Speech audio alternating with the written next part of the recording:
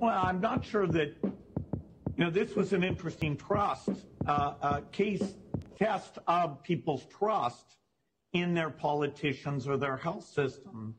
And, statistically, we didn't do as well as I would have expected. In fact, I'm cited as some, mastermind of some evil plot in many, many cases. So, no, I didn't expect any of that.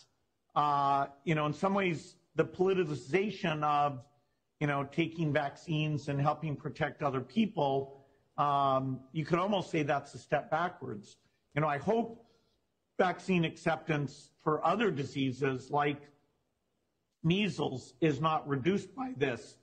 But, a lot of people jumped in and took the vaccines, but a meaningful minority in most countries were led down a path of believing that not only, were there rare side effects, but that the vaccine wasn't properly tested or was part of some evil conspiracy.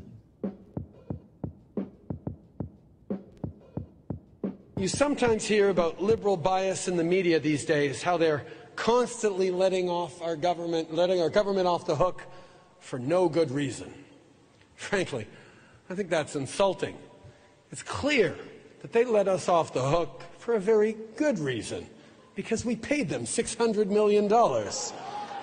You don't get stellar headlines like these without greasing the wheels a bit.